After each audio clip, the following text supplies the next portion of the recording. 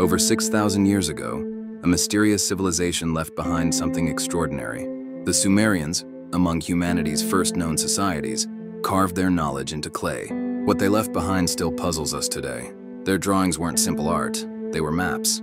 Maps that showed the sun as a star at the center of the solar system, and planets orbiting around it, just as we know them today. Some of their etchings even match the orbits of our planets with surprising accuracy. But the deeper you look, the stranger it gets. Among their artwork are towering beings the Sumerians called gods, some holding symbols that look eerily like human DNA, and even emblems similar to modern medical symbols. How could people from thousands of years ago have known so much about astronomy, medicine, and life itself? Were the Sumerians just brilliant observers? Or did their knowledge come from somewhere beyond our understanding? What do you think?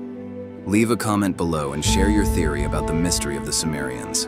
Subscribe for more ancient mysteries.